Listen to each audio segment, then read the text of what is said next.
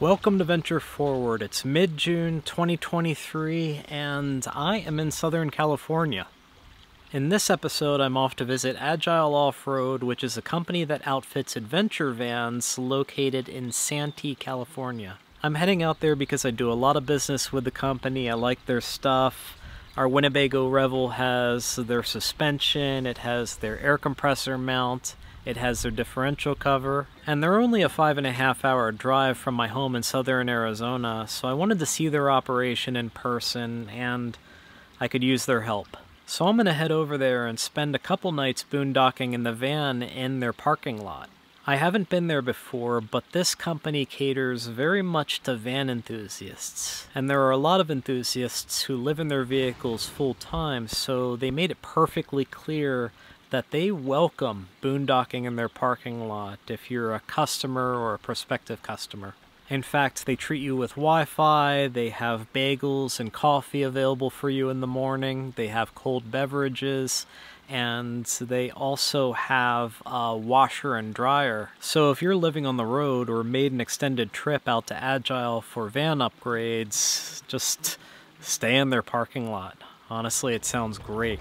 I'm going to have them install their shear brackets for their rear shocks. The shear brackets are a bolt-on modification that provides sturdier, reinforced mounting points for the rear shocks. Supposedly, and I don't have first-hand experience with this, but the upper rear shock bolts that bolt into the frame, they're a potential weak link in the suspension system. That bolt is threaded directly into the side of the frame, and it's prone to pivoting under load, wallowing, and it could potentially rip the threads right out of the frame, which is a pain in the butt to repair. These shear brackets are a simple enough modification, they're completely bolt-on, and they should eliminate the possibility of that happening. While they've got it apart, I'm also going to have them upgrade the rear shocks. They've got a beefier model available for some improved dampening. So this should be interesting. Agile Offroad in Santee, California.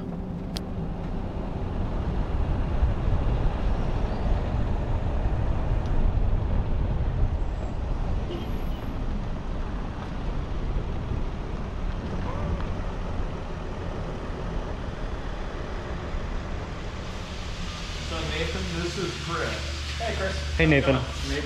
Nathan, I'm a content creator, so I've got, I'm usually encumbered with cameras. John said that I could record the modification to the van, and I don't want to be disruptive. John says a lot of things. Yeah. So I just wanted to hang out, man. Have fun. Introduce myself, and I hate to hover, you know, because I'm also a customer, so I don't want to be disruptive. Much as you want. We'll get her done. You can film anything and everything that you want as long as John's okay with it. Yep.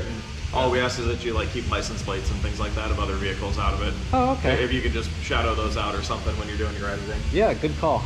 Why don't you just do a test drive and, you know, before and after, so that you you want a standard test drive or the fun test drive? No, standard. All right, cool. Well, yeah, let's go ahead and go do that if you have time. Yeah, I do. So we look for excessive body roll that would indicate that a bushing in the sway bar is worn, any clunking. There's a little rain ditch in here that we try to go in and out of. Kick on the traction control a little bit. Into the dip. Up and over the jump. Fantastic. And then hard on the brakes over this little bump. And you can feel the ABS chatter a little bit right there. Yeah. When you're engineering new products for race cars or vans or anything, you're always just moving the weak point around. You have to find a happy medium between so strong that it breaks something else and fixing your problem, right? Yeah. So we try to break it a dozen times before we call it good enough to sell. And if we can't break it anymore and it's not breaking anything else, then we've done our job and it's ready for market. What can I expect in the difference with the new rear shocks versus what we're running now?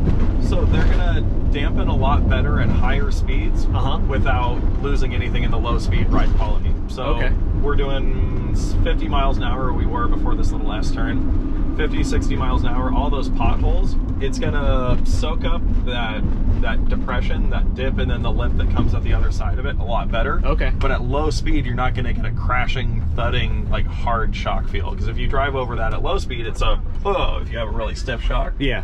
These have a really nice digressive valving to them that lets you work good at higher speeds, but not lose any low speed quality.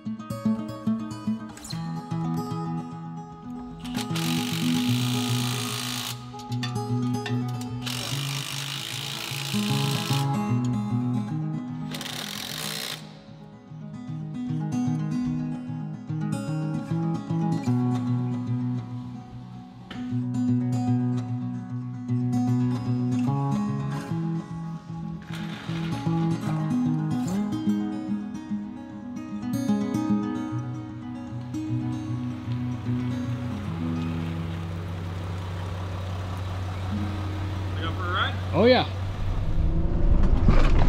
See how the back stayed super planted there? Yeah. Before it compressed a lot more. So it's not rough on the highway at all, even with that much larger shock. That's what I love about the 2.5s, is that they're a little firmer down low, but at high speed, they feel just like the 2.0. Yeah. And I like that little bit of firmer ride at the back. Like if we can find a good dip to go through where the back like really wants to compress, that's where you're really gonna feel it at lower speed. Is the shear bracket preventative to just fix a weak link in the shock mounting system? It is. It's correcting a design flaw. And from the Mercedes standpoint, it really isn't a design flaw because they put such a soft shock on there that that bolt is never under any real stress or risk.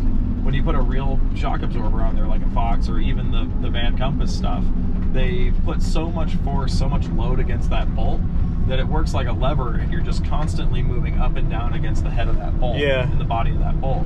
When the bolt is left loose during install, and it'll usually take the threads out of the frame, because it's not a real mess. Yeah, it's not a through bolt situation. It's a blind hole. So it goes through and into a threaded section of the frame, and if there's any slop to it, or if they're installed without Loctite, that constant lever action wiggles it and wiggles it and wiggles it. Once it starts to back out, all those threads are taking all that load, and it's just stripping itself out. So we've had to drill and through bolt the frames. Yeah, excellent. Well, this feels great. Thank you, Nathan. I'm really happy with the way it turned out.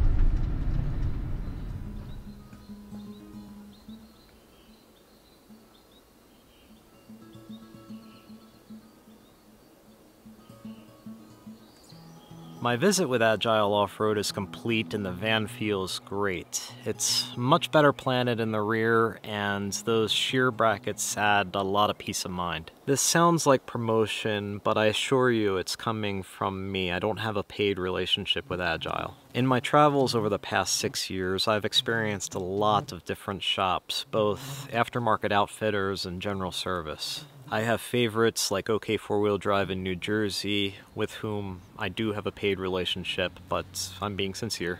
Summit 4x4 in Prescott, Arizona, and after this week I'm adding Agile Offroad to that short list of preferred outfitters. They all have the same things in common: quality, well thought out gear, professionalism, and passion for what they do. The passion is a big one, and this is true for any shop. If they're as excited about your vehicle as you are, then you can likely count on them to do good work. And after this experience, I now have a laundry list of modifications that I'd like to make to the van. In fact, if you're a van owner and you come to Agile, you'll probably be like, I need that, I need that, I need that, and things could get expensive, I'm sorry.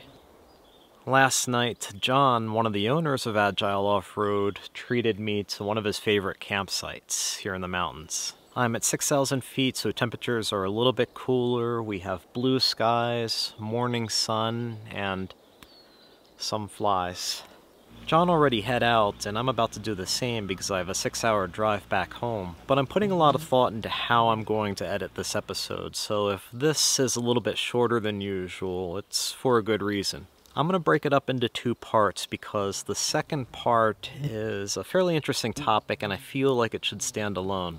So yesterday we took 3 different Sprinter vans out into the field to compare their 4-wheel drive systems. We took my Revel, which is built on a 2020 model year chassis. We took John's Revel, which is also a 2020, but it's equipped with an ARB air locker in the rear axle, and also a brand new 2023 Sprinter that features the new power plant and all-wheel drive system.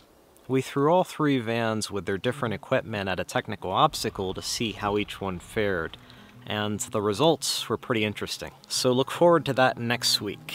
In the meantime, I'm going to head home and start editing this video. Thanks for watching, and see you again next week.